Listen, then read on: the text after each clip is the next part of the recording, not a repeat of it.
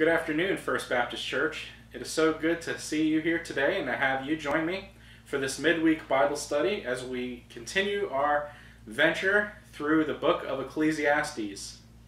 As we've been going through Ecclesiastes these past 8 weeks, we've noted that it is a book of wisdom, and that even though at times it sounds a bit depressing, it really does give us insight as to how to have a proper perspective or attitude towards life.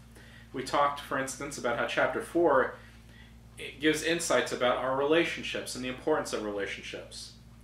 When we explored chapter 5 and 6, we talked about how our participation in life, usually in the Hebrew Bible, is expressed through what we say and what we contribute through our speech and our mouth, ought to come under the lordship of Christ.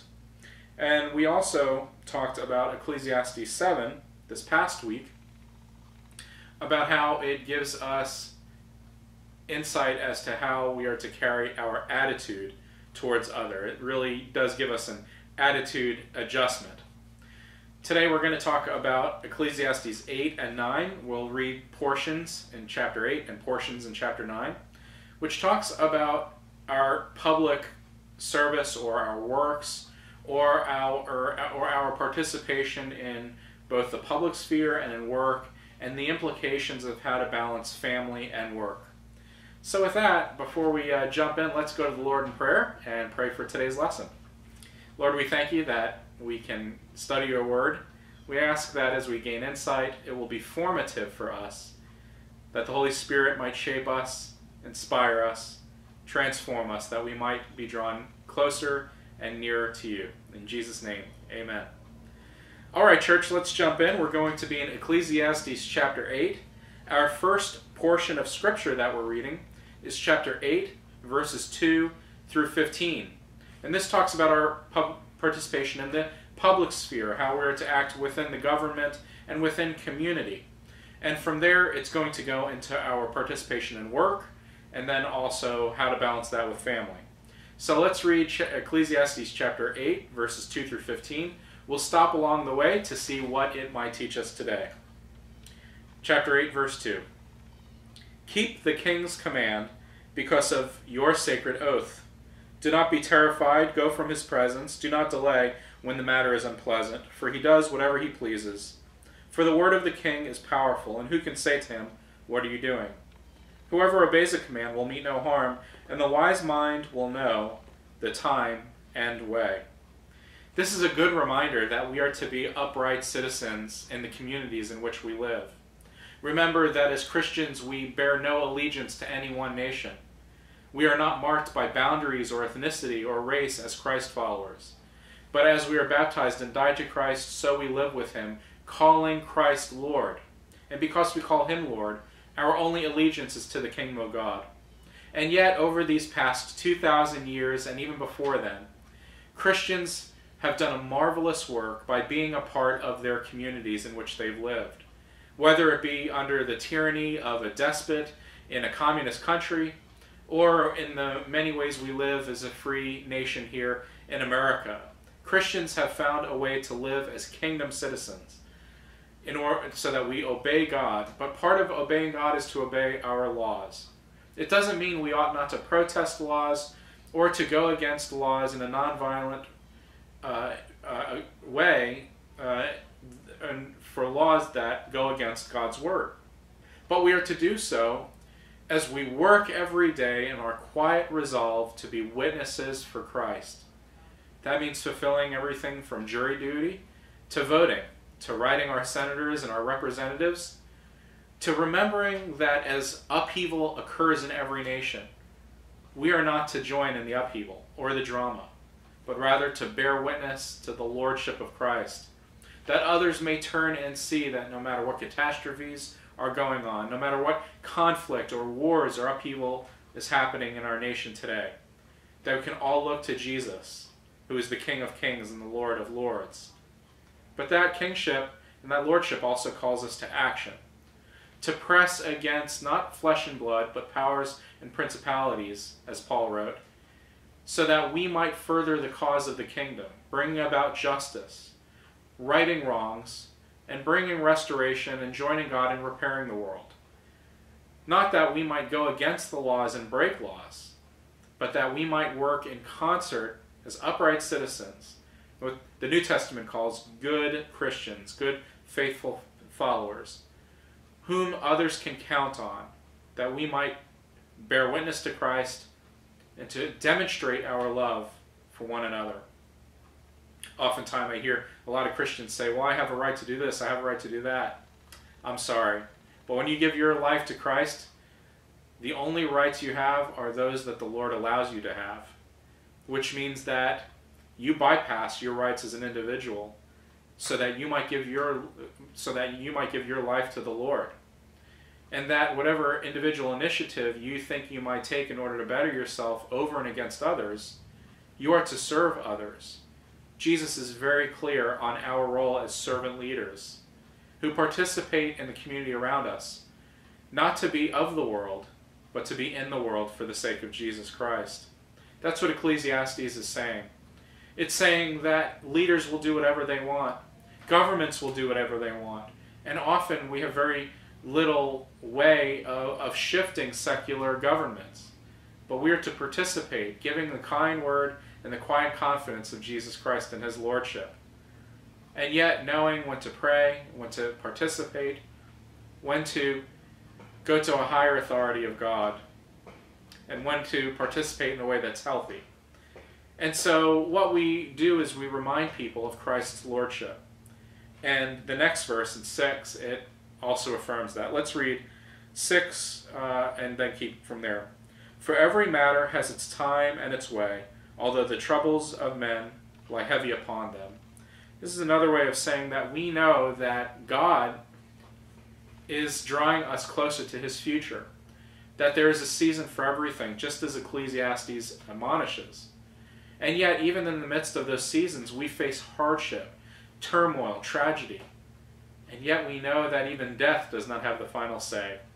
That though things hit us, that there are seasons of good and of plenty and of bad and of scarcity, that God provides for us. And because of that, we do not get ourselves mixed up in the mud of everyday life, but rather rise above the short-sightedness of mankind to have a heavenly vision and a greater perspective of knowing that God's timing is perfect and that we are continuing to follow Christ into that future where we will eventually greet Jesus in his second coming. All right, let's keep reading in verse 7. Indeed, they do not know what it is to be, for who can tell them how it will be? He's talking about kings here and leaders. No one has power over the wind to restrain the wind, or power over the day of death. There is no discharge from the battle, nor does wickedness deliver those who practice it. All this I observed, applying my mind to all that is done under the sun, while one person exercises authority over another, to the other's hurt. Again, he's basically saying that the reason why we as Christ followers have perspective, the reason why we look from a heavenly perspective, is we know that even a king's authority is limited. That even the most powerful in our community has limits. And that no matter how powerful a person is, they can't control the wind. There are things beyond their control. And because there are things beyond our control, we fully rely and trust and pledge our allegiance to Christ, who is the master of the sea, and who gives the command that even the winds obey him. You remember that story in Mark 4 when there's a storm, the disciples are on a boat with Jesus, and they're fretting and they are facing crisis. They go to wake Jesus up, and Jesus calms the storm, and they say, who is this that even the wind obeys him? We have to remember that often we find ourselves in the midst of the storm, and as if we're running around like chickens without our heads, we go to Jesus, and Jesus says, fear not, peace be with you. And he calms our storms. It's we who react to the storm in an overblown, exaggerated fashion, all while forgetting to put our faith and trust in he who is the master over the storm.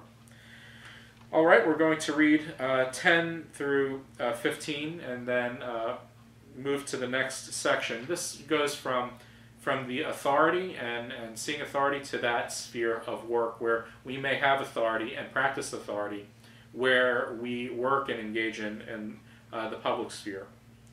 Verse 10, Then I saw the wicked buried. They used to go in and out of the holy place, and were praised in the city where they had done such things. This also is vanity, because sentence against an evil deed is not executed speedily, and the human heart is fully set to do evil. Though sinners do evil 100 times and prolong their lives, yet I know that it will be well with those who fear God, because they stand in fear before him. But it will not be well with the wicked, neither will they prolong their days like a shadow, because they do not stand in the fear before God. There is a vanity that takes place on earth, that there are righteous people who are treated according to the conduct of the wicked, and there are wicked people who are treated according to the conduct of the righteous. I said that this is also vanity. That's through verse 14. So we see here that as we participate in life, as we work, as we do our best to be good citizens, as we obey the laws and at the same time work hard in order to please our bosses and do the right thing, that we have to come to terms that sometimes just because we do the right thing, we may not necessarily escape hardship or tragedy. And that though we may see wickedness around us, even they who do not stand in fear of God may get ahead, or may be placed in a position of privilege. But that is not our concern, because our concern is to continue to push with quiet resolve and with active participation and with conviction the lordship of Christ in every sphere of our life, no matter where we find ourselves, whether in triumph or tragedy. For death is the great equalizer, in which one day we will all stand before that judgment seat before Christ. But may we not stand before that judgment seat without helping our friends and our fellow men and women to experience and to know and to at least have the opportunity to respond to the lordship of Christ in their life.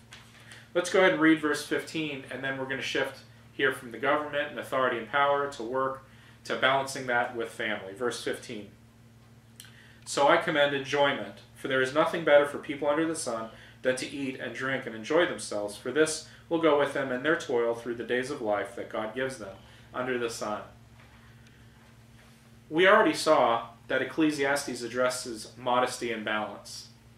That if we drink too much, eat too much, if we do things in excess, we do it to our harm, and we do it to our detriment. So he already talked about doing things in modesty. And now he's, with that understanding and that perspective from previous chapters, coming back to say, look, things are going to happen around us. There's a matter for everything, and there's a season for everything. And we know better because we have a heavenly perspective. And so let us enjoy life. Let us not get wrapped up in the drama of all of the nonsense and the upheaval we see around us. Let us be helpful and bring about justice where we are able. Let us push back against those things that cause harm or hurt or evil. But at the same time, we have to do it with a joyful spirit, with kindness and happiness, because we follow Christ, the author of life and of death.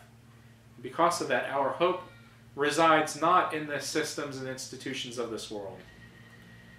Our hope resides and lives entirely in the faith and in our trust in Christ. And because of that, he shifts to balancing work and participation in the public sphere with family and with making sure that we have a balance. So what we're going to do is we're going to shift to Ecclesiastes chapter 9, but we're only going to read in chapter 9 verses 7 through 12 as we continue this lesson. Verse 7 through 12 in chapter 9. Go, eat your bread with enjoyment, and drink your wine with a merry or happy heart.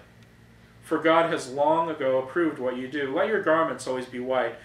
Do not let oil be lacking on your head. Enjoy life with the wife whom you love, all the days of your vain life that are given you under the sun, because that is your portion in life, and in your toil at which you toil under the sun. Whatever your hand finds to do, do it with all your might, for there is no work or thought or knowledge or wisdom in the grave or Sheol to which you are going. Again I say that under the sun the race is not to the swift, nor the battle to the strong, nor bread to the wise, nor riches to the intelligent, nor favor to the skillful, but time and chance happen to all of them. For no one can anticipate the time of disaster. Like fish taken in a cruel net, and like birds caught in a snare, so men and women and mortals are snared in the time of calamity, when it suddenly falls upon them. This is probably one of my favorite verses in all of Scripture. That the battle and the race is not to the swift, nor battle to the strong, but time and chance happens to all of us. And what I love about this text is it's saying don't be lazy and passive, don't life pass you by.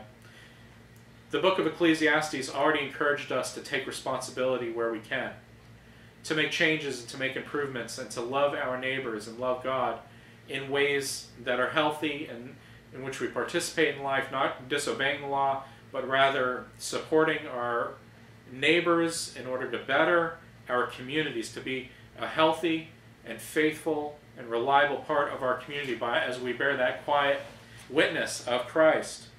But here it turns to that balance of family, of being content with the things that we have, of enjoying the things and the blessings that God has given us, whether it be our relationships here in this portion, our wife, or our families, or our friends, to the point that the portion of bread, that daily bread that God gives us, should be sufficient for us, that we might not go about life exploiting others or trying to get ahead at the expense of others, or not taking responsibility to bring about justice and to make things right and to join God in repairing the world.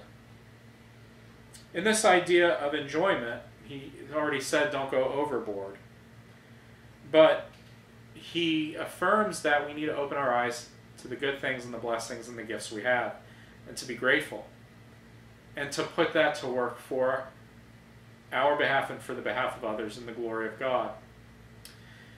I remember when I was dating Christina, I was wondering if she was the one. And I was praying through that, and I was so afraid of disobeying the Lord and I was worried about, well, what happens if Christina's not the one, and I don't want to disobey God and not do God's will, and in wondering if I should marry Christina, what happens if God has other plans for me? And I was so anxious, I reached out to one of my best friends who said to me, actually based on these scriptures, Joe, the person that God has put in your life is there for a reason, a gift. And all you have to do is choose to love that person. That means that when you choose to love that person, you're doing it in the full freedom of enjoying the gift that God has given you. Not because God has predetermined every step of your way, but because when you choose to receive and to love and to accept that gift, it becomes all the more valuable. Because in choosing that gift, you choose not to accept or receive other gifts, or to look elsewhere as if the grass is greener on the other side. I remember after that I was still anxious about it, and I wondered about Christina. And I went to my father, and my dad said, Joe, this is a good one. She's a keeper. You better marry her. And I remember him talking to me on the couch, and in that moment making this decision and choosing to marry Christina. And what beautiful thing it is when God gifts us with something or things or people, and we make a choice to live into that gift, to receive it, to love it, and to be committed to it. Whether it's our marriage or family, our relationships. So many people complain about their jobs. I always tell people, if you don't like your job and you complain, look for others. And I know it's not that easy. Sometimes we're 28 years into a 30-year job, or we're 5 years away from our pension, and we're kind of stuck where we are. Even then, have an attitude adjustment, as Ecclesiastes 7 already had, and be grateful for what you have. Go into that job asking God to give you the insight to see opportunities rather than the complaints and challenges. Ecclesiastes already addressed complaining. It already addressed our attitude. So when we put this entire book together and kind of live into this chapter, We're reminded to be content in all things. It doesn't mean we can't aspire to be better. In fact, we ought to aspire to be better. Perhaps to go for a different job that might put us in a place of greater leadership or give us more opportunities. I'm not saying that. I'm just saying that if you're in a circumstance in which you're doing all that you can, even today, see it as a gift. If you have cancer or an ailment, see the people whom you meet along that journey of hardship as gifts, where you have opportunities to touch the lives of others, to bless others, even when your life is haunted and broken, crippled under those ailments or those various circumstances that you can't help. For God helps us in the midst of our gratitude, and God helps us when we give praise to Him, even when we're at our hardest moments. You may not always feel it. And the Bible doesn't naively tell you should be happy in everything. There are plenty of parts in Scripture in which we can pray to God with all of our anger and all of our frustration and all of our hurt. But even then, as we hand God our anger and we hand over our frustrations and our complaints, and we even complain to God, that is us letting it go and giving it to God, that it might not burden us and weigh us down and make us unhealthy and inflict us with dis-ease that doesn't allow us to be who God fully calls us to be, no matter the circumstance. On this beautiful day, I know things are not easy, and I know there's plenty of uncertainty on the horizon, but live into this day as a gift of God. Fear the Lord. Open your eyes to the gifts around you. Stop taking people for granted. Stop taking your things for granted. Stop taking advantage of others. But see them as gifts given to you for the glory of God, that you might declare your allegiance today, again, to the Lordship of Christ, and to do the best you can and all you can for God's glory. Amen. Have a wonderful day.